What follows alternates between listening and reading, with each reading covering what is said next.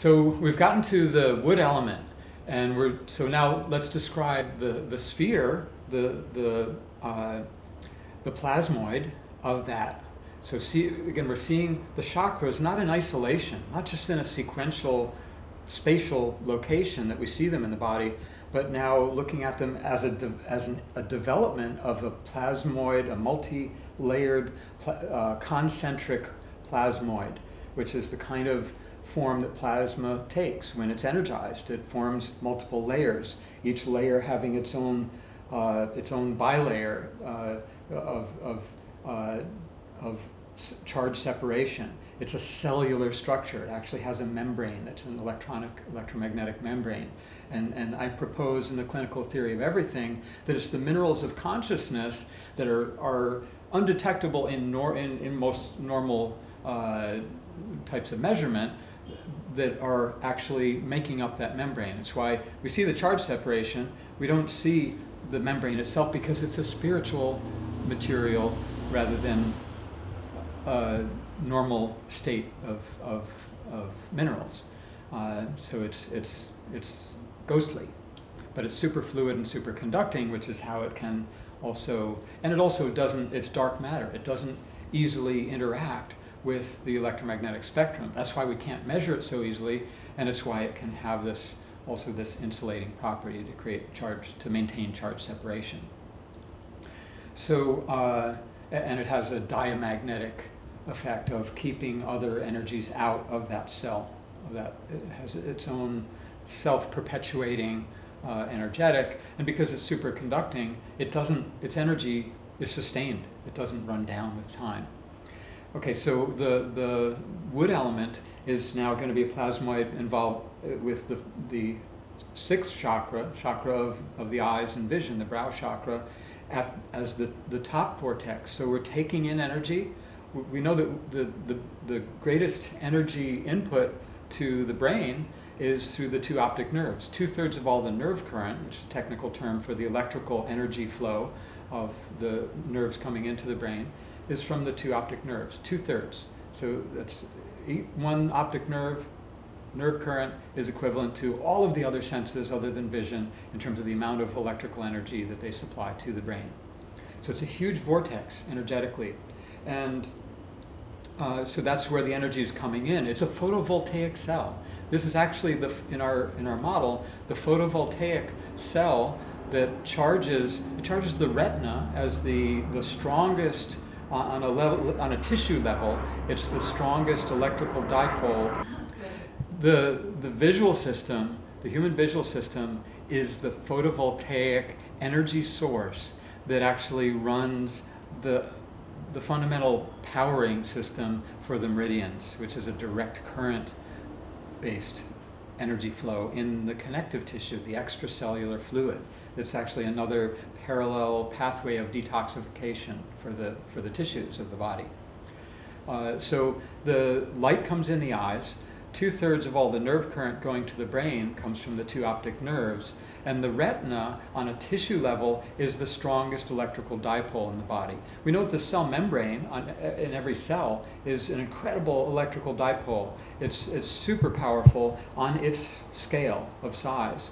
And on the scale of tissues of a particular organ, the eye has the strongest electrical dipole. It's called the retina, and that's a photovoltaic cell. It's energized by light. When we open our eyes in the morning, the light comes in, charges the retina, the nerve current goes to the brain, lights up the brain. The temperature in the brain, in your brain, goes up several degrees when you open your eyes in the morning. And it takes several minutes for the circulatory system to respond by increasing circulation to pull out that excess heat and share the wealth with the rest of the body and bring things back into a normal temperature regulation.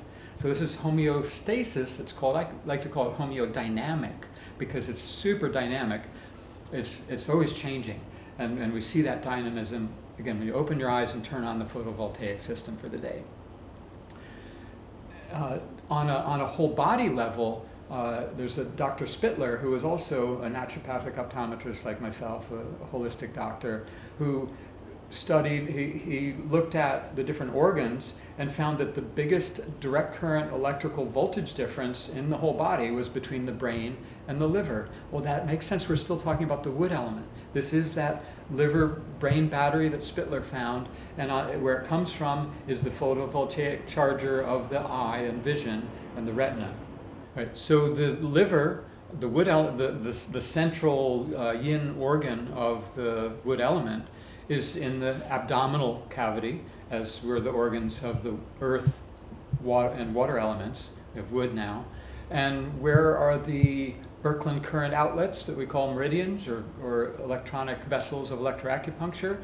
They're in the legs, in the feet, and the appendages attached to the abdomen. Totally makes sense as an antenna for both sending and receiving energetic communication, expressed also through our muscles and movement, and expressed in many, many ways. Multiple parallel pathways, including thought. When you think of thought through the wood element, we're talking about now visualization, not just, say, an affirmation of speaking words. That spoken language would be an expression of the water element, choosing to voice and express outwardly the sound pattern of an earth element based structure of meaning and words.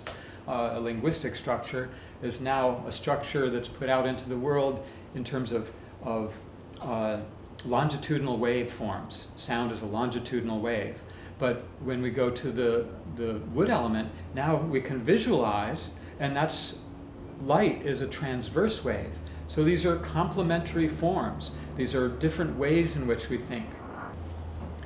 So the input to this wood element sphere of light energy processing is vision, our navigational system. We can see where things are in space. So much we see we can hear a few things, but we can see everything, pretty much. That we need to navigate around. And we can see much further than we can hear. We can hear in our immediate environment, maybe even, if there's a sound that can travel for hundreds of miles sometimes, or even thousands of miles in an extreme case, but we can see to the stars. We can see to the heavens. So it's our navigational sense in this life on Earth, where we're gestating as navigational beings of the heavens. When we transcend this body in this life, we have hopefully developed that visual ability, that navigational ability to navigate the stars in the heavens.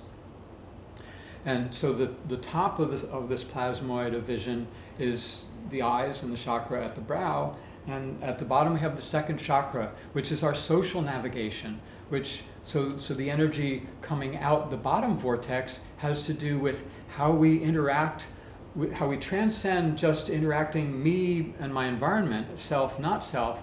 We now transcend to self and other. We have relationship, we have family, community, tribe, nation, the world, beyond our sense of self as species, where we see all life as precious, where we see creation in its divinity, that it's not God out there, it's not just God in here, it's both. We are in God. We are a cellular fractal sentient structure of God. These are God's hands, this is God's heart, these are God's eyes. And when we give up the perspective of ego, which comes from the water element, and move to the liver element, we have wisdom, where now we can see the whole, not limited by our personal perspective in space and time, but we can see from another's point of view. We can have compassion.